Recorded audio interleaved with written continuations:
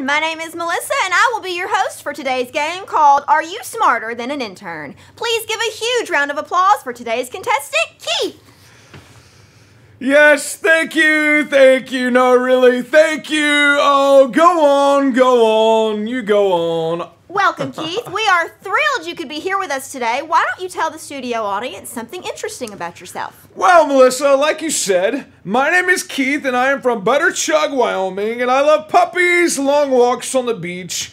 I also like the smell of freshly laundered socks, new leather goods. On the weekends, I enjoy sharpening my skills on the piccolo. I also take pleasure in sketching portraits of fast food menu items such as French fries. You sure are one fascinating guy. Let's get started, shall we? Yes. If you've never seen Are You Smarter Than an Intern before, I will quickly explain the rules. Each contestant, in this case Keith, goes up against a panel of 3 interns in a mental duel of knowledge and intellect. The contestant will be presented with 3 trivia questions. Today's questions are related to history. Keith can either answer the question on his own or ask one of the interns for help. Understand? Great. Now we have pre-selected 3 interns who are willing to come up and serve as panelists for today's challenge.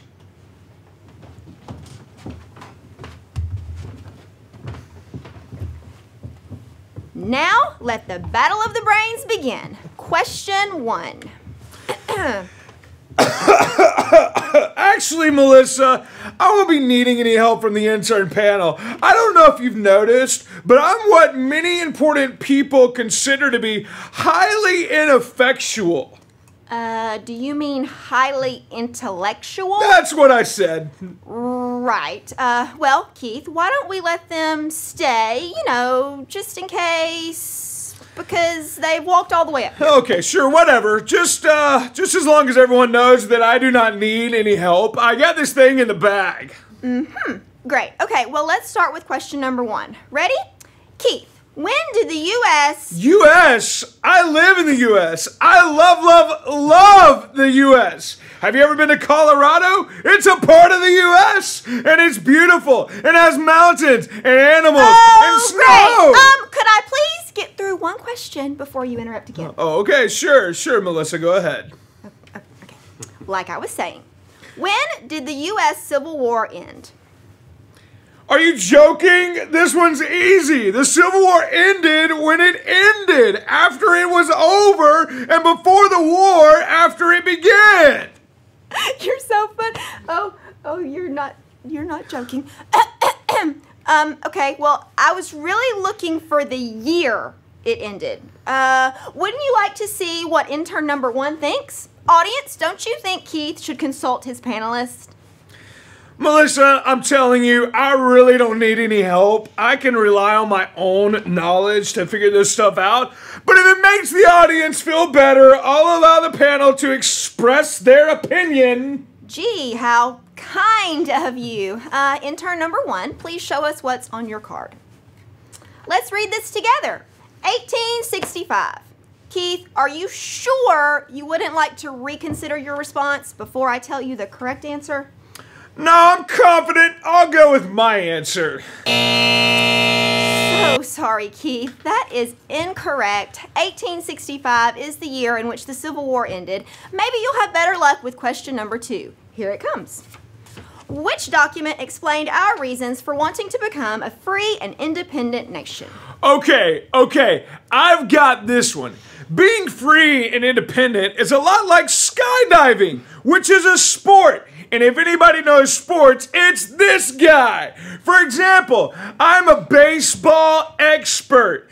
You happen to be speaking to the water boy for the Butterchug, Wyoming's Little League baseball team. One year, I hydrated the entire team of sluggers to the second runners up. With that type of knowledge under my belt, this question is a breeze. The document was a written document that explained our reasons for wanting to become free and independent nation. Well, that's an interesting take on the question. I think this document has an actual name, though. I'll tell you what, just to be sure, let's ask intern number 2 his opinion on the topic. Why don't you show us your card, just to give Keith something to think about. His card says the Declaration of Independence. Okay, Keith, I strongly urge you to take into consideration what your panel is telling you. What do you think, audience? Should he go with his answer or with the intern's answer? I wasn't finished yet. I knew that's what it was called. Who doesn't know about the desperation with interdependence? So, yeah, the intern totally read my mind. Correct. Well, at least halfway. Way to go, panel. Oh, and Keith, too, of course. We have time for one more question. How many branches are there in the federal government? Oh, I know this one. But just in case, let's see what the intern thinks. Intern number 3, we want to give you a chance to talk. So tell us, what is your answer? Good idea. Panelist number 3, what do you think? Let's see your card.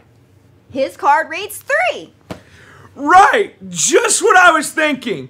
What that says, final answer. Great job, guys. You're right. That's all the time we have for today, folks. Since you all did so well, everybody gets a prize. Thank you to our interns and to our contestant. Panelists, you may head back to your seats. Audience, please give these knowledgeable scholars a big round of applause. Keith, what's wrong? Well, here's the thing. I know this might come as a shock to you, but I didn't know a single one of those questions. And it's been a while since I studied that stuff in 5th grade. And I thought I could figure it out on my own, but I was wrong. But you know, you actually bring up a good point. Sometimes we're asked a question and we don't know the answer. That's normal, and it's a part of learning. There's great information all around us, especially here at school. You could make it a point to learn at least one brand new thing every day, and then to build on some things you already know. Like, if you can add 1-digit numbers, then you'll soon learn how to add 2-digit numbers, and eventually, you'll learn how to do complex algebra. You'll be surprised at how much you will grow in knowledge by learning just one thing at a time. So you're saying that we should listen to our teachers and really try our best to learn everything that's being taught here at school and other places that we go? That sounds kind of lame.